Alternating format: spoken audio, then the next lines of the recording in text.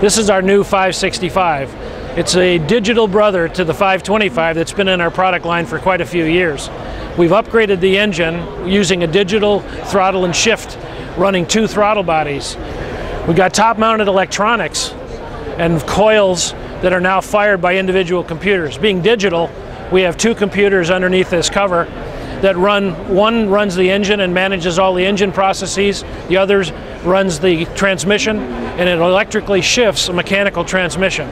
So we've got our Bravo drives driven with an electrical solenoid kicking the transmission in and out of gear. So you have the smoothness of shift that we've spoiled the industry with on our big engines, now brought down to the digital sibling of our 525. By stroking the engine up to 8.7 liters, we've got additional torque capacity and more horsepower.